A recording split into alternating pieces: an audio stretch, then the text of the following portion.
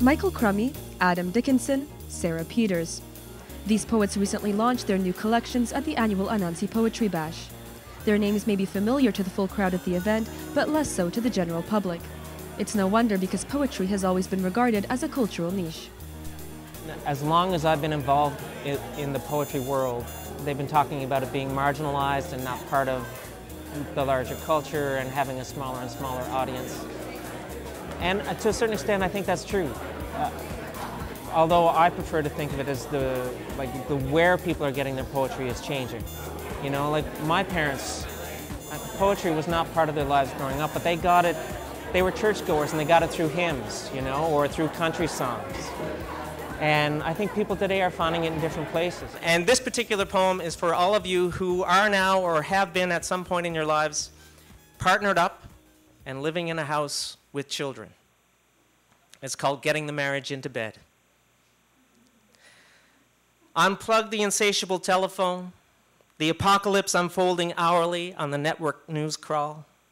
Ignore the kitchen's Victorian factory of filthy dishes, the laundry pile suffocating a lost child in the basement.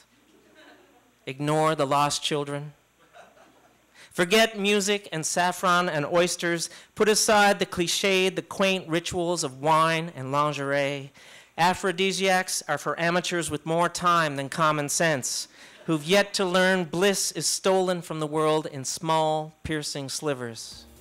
The mission of the League of Canadian Poets, founded in 1966, is to promote poetry to the Canadian public.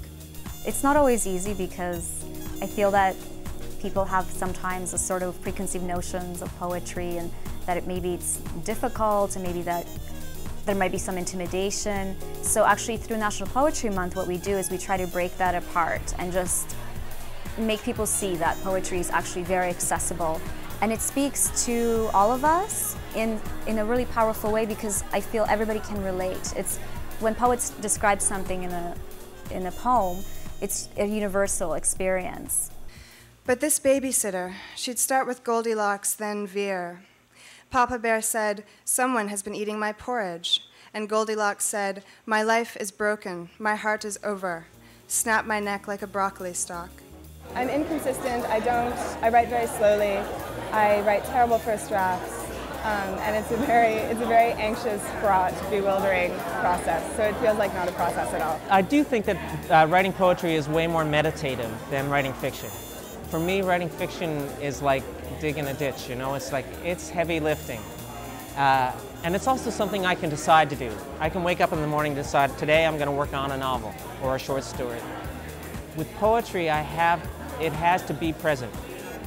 When I wake up, I have to feel like there's something there for me to work on. I see it as a form of investigation, of unconventional investigation in language and culture. I think poetry, its job is to live at the limits of language and perform experiments there as a way of shifting perspectives and shifting frames of signification when it comes to thinking about questions of culture. I think it's exactly that, being able to pack a lot into a small space, which a lot of people find attractive about it.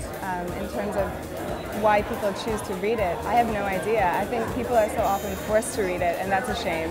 I do think that there's a tendency in schools to think that if you're presenting it in schools, then you have to teach something, you know, and that therefore there has to be some kind of lesson at the heart. So what is this poem about becomes the question.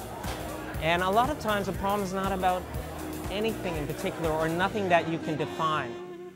It'll always be easier to culture mediums than to think autonomous products of the unconscious. The wind informs the wing and the coffee mug the hand.